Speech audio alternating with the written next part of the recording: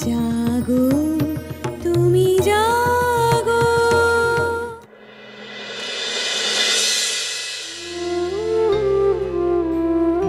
না, কিন্তু প্রণাম করলে যে সব বড়দের করতে হয়, আর আপনি তো আমার। আমি তোমার কেউ না দাদু ভাই। আমার বউ না, তোমাদের বৌমা। আপনি আমায় আশীর্বাদ করুন, আমি যেন ভয়কে জয় করে যে কোনো বিপদের সামনে দাঁড়াতে পারি। স্বয়ং মা দুর্গার আশীর্বাদ তোর মাথার উপরে রয়েছে। আর কার আশীর্বাদের দরকার? আর কার আশীর্বাদের দরকার বলতো? আপনারা আমার বড়, মা দুর্গার পরে আপনাদের আশীর্বাদের দরকার। থাক মা থাক।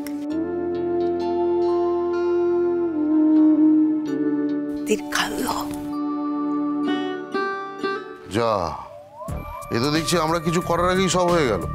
হ্যাঁ, কিন্তু তার মানে এই নয় যে এবার থেকে আমরা হাত পা গুটিয়ে বসে থাকবো।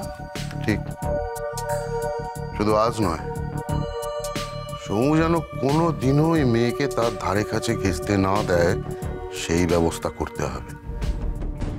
ওই মেয়ে যেন কোনোভাবেই আর সমুকে বাঁচাতে না পারে।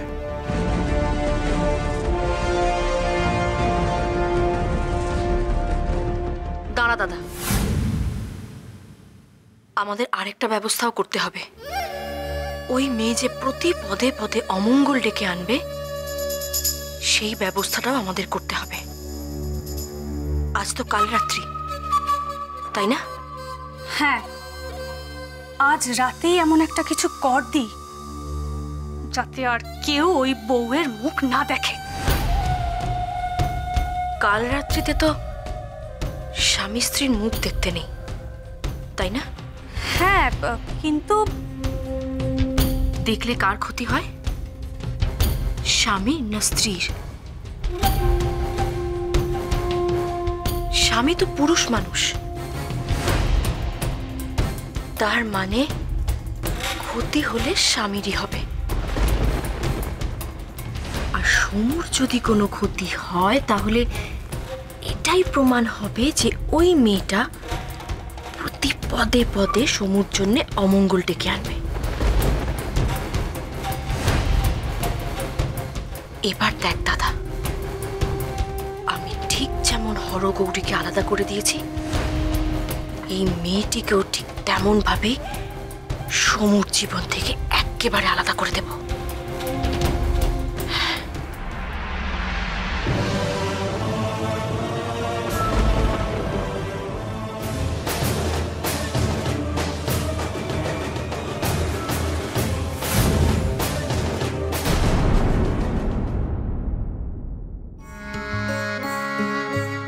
এই দিদি বল, এইবারই সব লোকেরা কেমন, তাই না রে?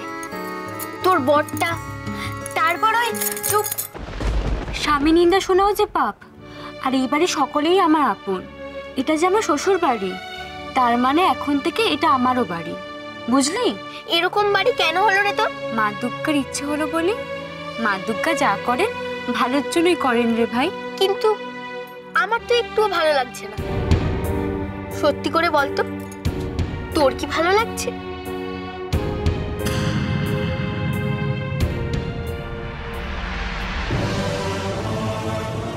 আজকের এই কাল রাত্রির কালো ছায়া তোমার উপর থেকে কোনোদিনও যাবে না গৌরী। তুমি সমুকে আর মঙ্গল প্রদীপকে বাঁচিয়েছো ঠিকই, কিন্তু আজকের পর থেকে অমঙ্গল তোমার নামের সঙ্গে চিরকালের মতো জড়িয়ে যাবে। একদিকে কাল রাত্রি আর একদিকে এই রাত্রি। এতগুলো অন্ধকার পেরিয়ে মঙ্গল প্রদীপের আলো তোমার কাছে পৌঁছবেই না।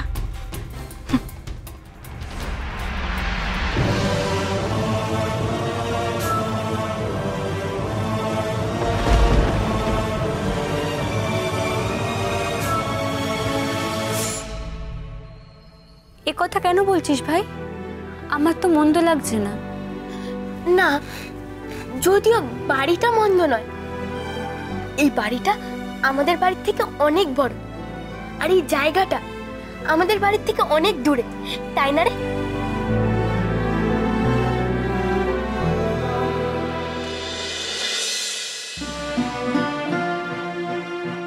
তার সাথেই বিয়ে হবে, যার সাথে তোর ভাগ্যে লেখা আছে। সেটা কোথায়? এই গ্রামে নয়, এখান থেকে অনেক দূরে। তুমি বলে দাও, তোমার এই মূর্তি আমি কোথায় পাবো? এখান থেকে অনেক দূরে। কাজটা কিন্তু সহজসাধ্য নয়। আমাকে খুঁজে পেতে হলে অনেক কঠিন পরীক্ষা তোকে দিতে হবে। হ্যাঁ, অনেক দূরে। তার মানে তো মা দুর্গা ঠাকুর মশাই দাদু তোকে যা যা বলেছিল সব মিলে যাচ্ছে।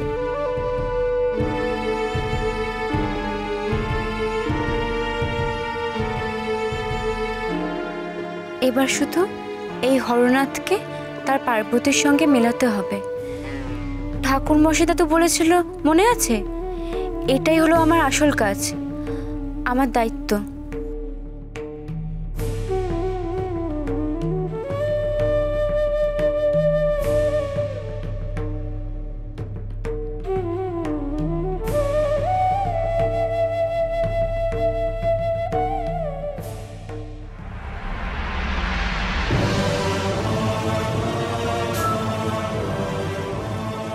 এই তো এখানেই আছে দেখছি। যাই, এবার আমার কাজটা শুরু করি।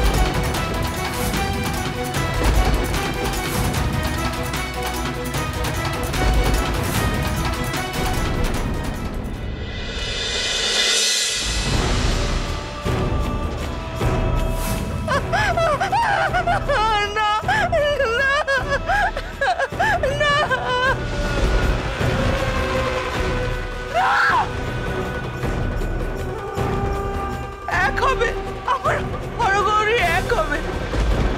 এবারে গৃহবধূ আসবে, সোমনাথ আনবে, আর সে করবে এই পুজো। তোমার শাস্তি হবে। এনেছিস?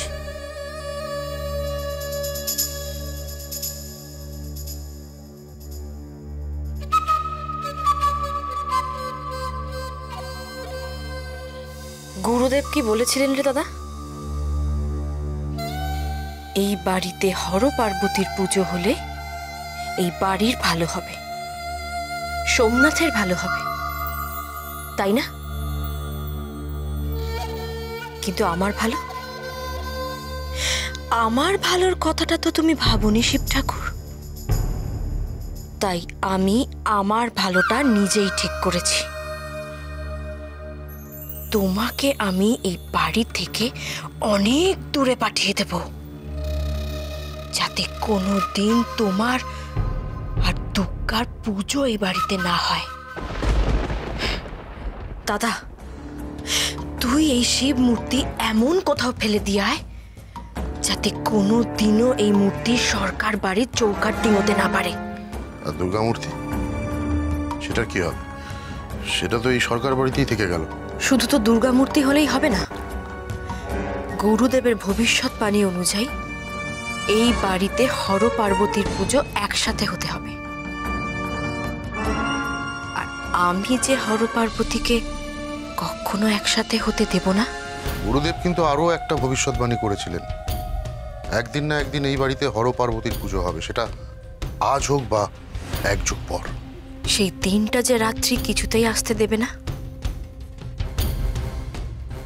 যেই মূর্তি আমার ভালো চাইনি, আমার ছেলের ভালো চাইনি, তাকে তো এই রাত্রি কোনোদিনই এক হতে দেবে না দাদা। দেখি এই মূর্তির কতখানি ক্ষমতা। যা, এটাকে আমার সামনে থেকে সরিয়ে নিয়ে যা।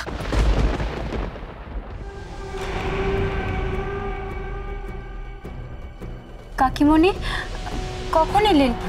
আমি তো বুঝতেই পারিনি।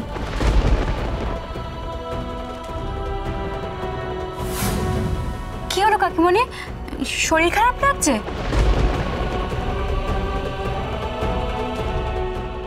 দাঁড়াও, এগোবে না, এক পা এগোবে না। সরে নিয়ে যাও, সরে নিয়ে যাও, নিয়ে যাও, দূরে দূরে নিয়ে যাও, যাও যাও। এগোবে না, এক পা এগোবে না, এগোবে না বলছি, বলছি এগোবে না। সরে যাও, সরে যাও, সরে যাও, সরে যাও।